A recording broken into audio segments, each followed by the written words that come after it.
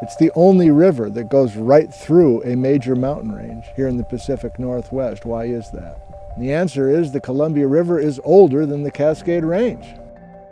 The Columbia River we know today is just the most recent version of a river that has much more history than anything else.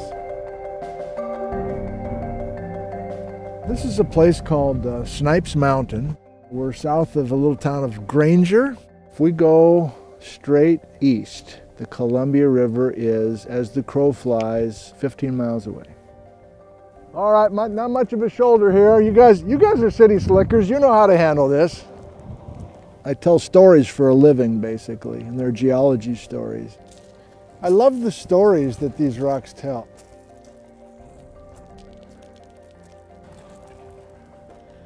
Oh, yeah. Oh, my God. I've been up here a few times, but not with this light. Holy cow. Yeah, this is a top 10 spot, I think, in Washington for geology. Everybody perfectly polished. Everybody perfectly tumbled.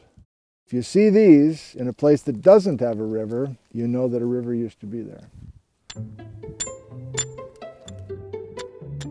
The stunning thing to me is how many of these things are quartzite.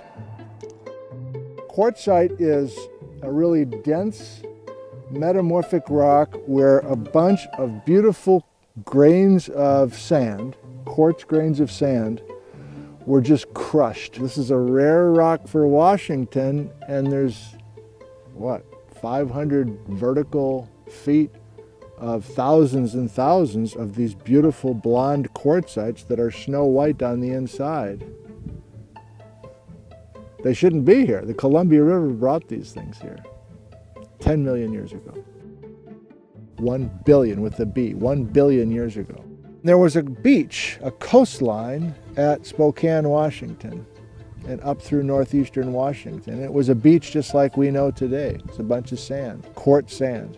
And there was deep, deep ocean where we now have most of the state of Washington. That sand eventually got buried, compressed into quartzite, and then lifted back up to the surface so that the mountains of northeastern Washington, many of the mountains are literally nothing but blonde quartzite. That's home for these quartzite cobbles.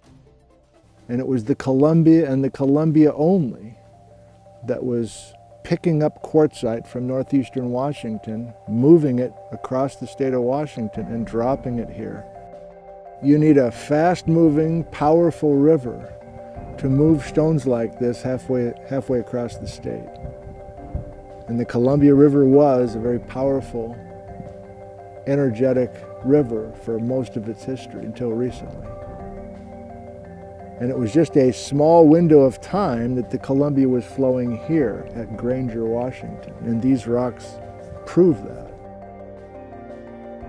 The geologist says everything's in motion. The continent's in motion, literally.